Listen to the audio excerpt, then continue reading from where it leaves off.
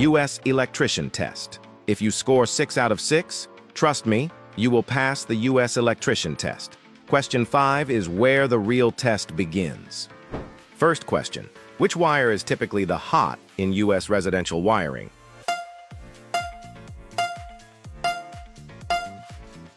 Answer C, black. Question 2, what's the typical household voltage in the U.S. for outlets?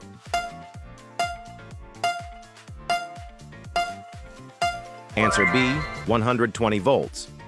Question 3, what does a multimeter not measure directly?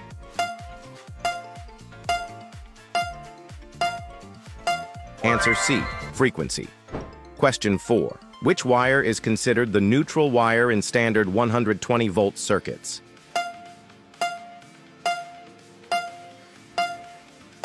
Answer B, white. Question 5, what does AC stand for in electricity?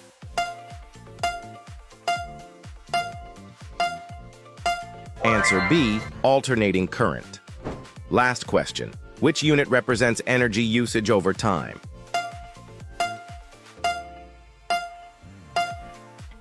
Answer A, kilowatt hour.